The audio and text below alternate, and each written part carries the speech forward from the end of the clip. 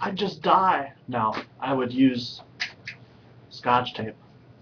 It's more fun that it is magnetic though, because I can stick all that stuff on it. I don't know if you can see it, but I got some LEDs on there too. Turn the lights off. Oop. Isn't that neat? Those were a gift.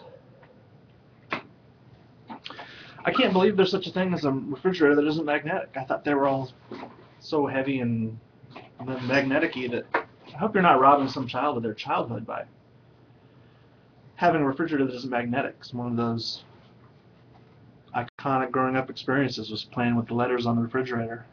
Letters and numbers and Sesame Street stickers. And our Sesame Street sticker even had Roosevelt Franklin, or was it Franklin Roosevelt? You know, that guy that they decided was racist, so they stopped having him. But he was included in my sticker set. Sticker, magnet, character magnets.